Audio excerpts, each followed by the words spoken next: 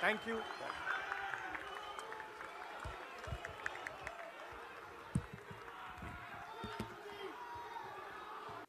The RSS believes that India is one idea. And we believe that India is a multiplicity of ideas.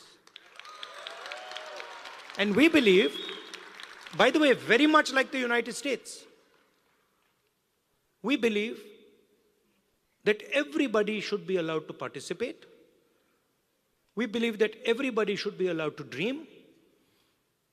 Everybody should be given space, regardless of their caste, language, religion, tradition, history.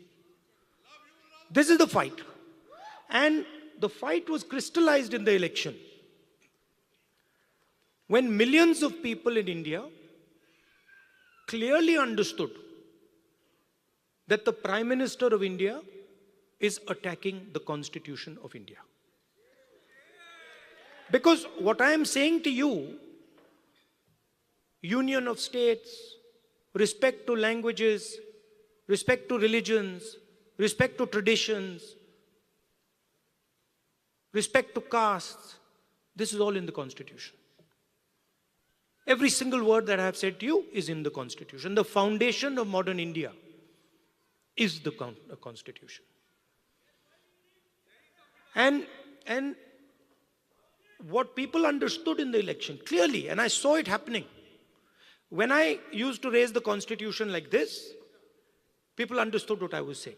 They were saying that the BJP is attacking our tradition, attacking our language, attacking our states, attacking our histories.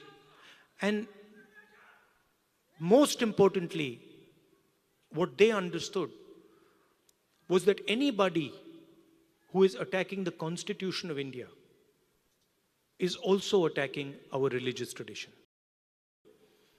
That, in fact, I was amazed that it happened so quickly, was that fear of the BJP vanished, disappeared, gone. And we saw that immediately, within minutes of the election result, nobody in India was scared of the BJP or the Prime Minister of India. So these are huge achievements, not of Rahul Gandhi or the Congress party. We are peripheral. These are huge achievements of the people of India who realized, of democracy, of the people of India who realized that we are not going to accept an attack on our Constitution. We are not going to accept an attack on our religion. We are not going to accept an attack on our states.